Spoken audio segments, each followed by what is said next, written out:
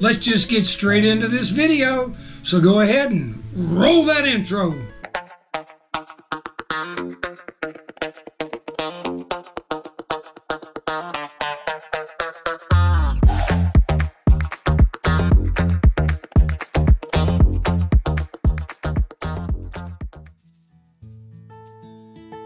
The 30-year aged rare whiskey is the latest addition to my Master Series collection. Since I released my Master Series collection video a little over a month ago, I finally managed to locate a bottle by pure accident.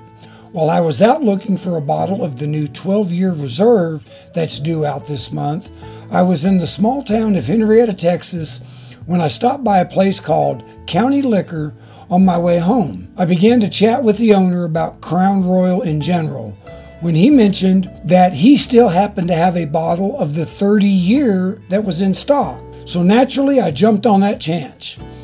This brings my collection to just 2 missing bottles in the Master Series, and I finally have a lead on a bottle of the cask number 16 that I need.